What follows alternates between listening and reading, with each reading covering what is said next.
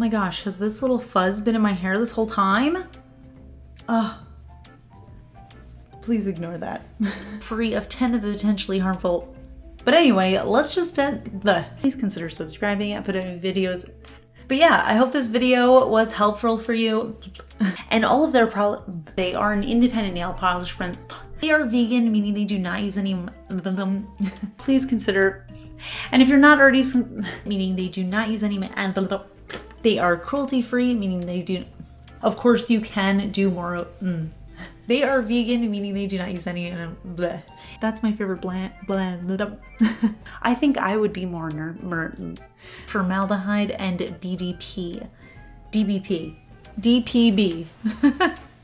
From China Glaze, this one is called Bloom. This is a new release from the brand.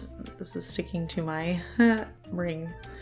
And then you also, ooh, that noise. Because I feel like sometimes what am I trying to say here? To give me a good,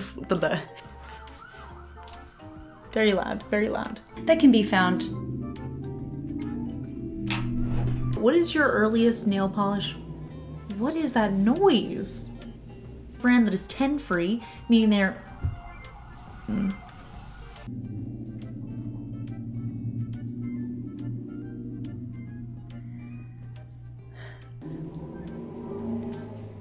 so yeah, they are cruelty free, meaning they do not test their products on animals. Why is that so loud?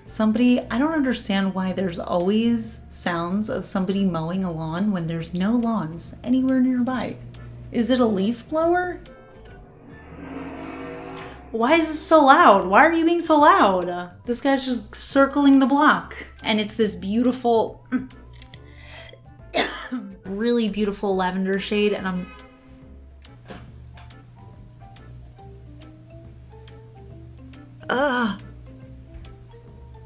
and then I smudged it. First up, we have the new nail polish remover. It's the Au Revoir.